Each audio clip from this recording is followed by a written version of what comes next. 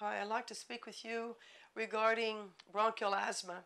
Bronchial asthma is a component of chronic obstructive pulmonary disease, also known as chronic obstructive pulmonary disorder. It is a trapping of the air within the lungs, which makes it an obstructive disease because the air cannot escape. There are four areas that you would be concerned about that would give you the symptoms of whether you have bronchial asthma or not. First of all, you would have a diagnosis from a physician, but if you haven't seen a physician, then a feeling of tightness in your chest would give you one clue. Another clue is difficulty breathing with the shortness of breath, and then wheezing and coughing up, especially at night. Now, why do you have tightness in the chest? It could be because of the narrowing of the airways and the lack of getting out the dirty air.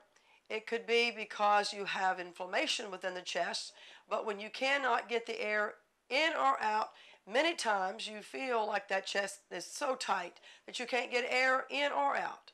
But with bronchial asthma, it is a component of obstructive disease where the air does not come out easily. Your difficulty breathing, your shortness of breath comes because of the narrowing of the airways. The wheezing on expiration, when you exhale, it sounds like a whistle because the airways are narrow also.